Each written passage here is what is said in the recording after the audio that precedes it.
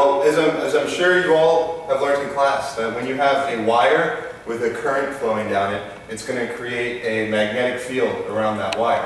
What we're going to do today is we're going to have two wires with current flowing through them that are going to be very close together, and there's going to be a force between them, and we're going to investigate that force. And we're going to use the equation, the force is equal to IL cross B, where I is the current traveling down the wire, and L is the length of the wire, and it also contains which direction the current is flowing, and B is obviously the magnetic field.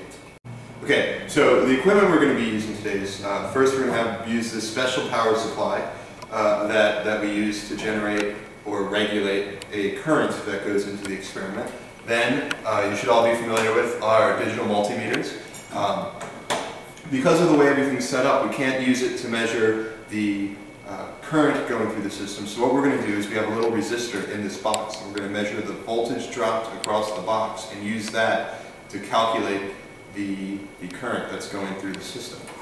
Next, we have what we call a current balance. As you can see, there's a little mirror here. There's also a lot of knobs. If you can use these knobs on either side to adjust the distance the bar out here is from here, and you can try and line up exactly where they should be.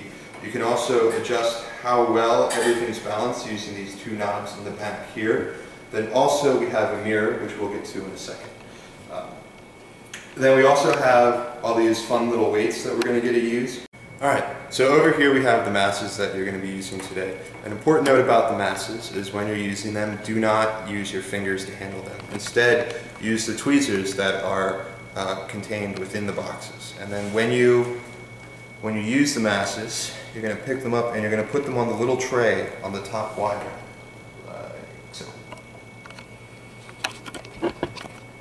So over here we have the laser that we're going to be using for this experiment. Remember the mirror we talked about earlier? The way this is going to work is we're going to bounce the laser off the mirror and then onto a backstop that we'll set up wherever the laser beam's hitting. Then we can mark where the beam's hitting on the backstop so we can perform the experiment.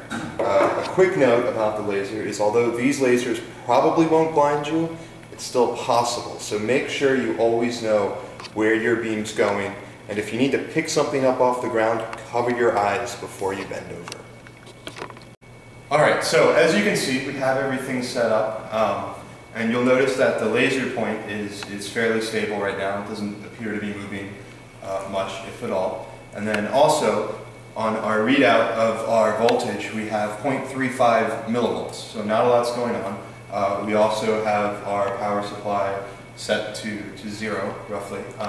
So if we go ahead and we increase the current flowing through the wires, we can see the point start to move quite drastically, actually.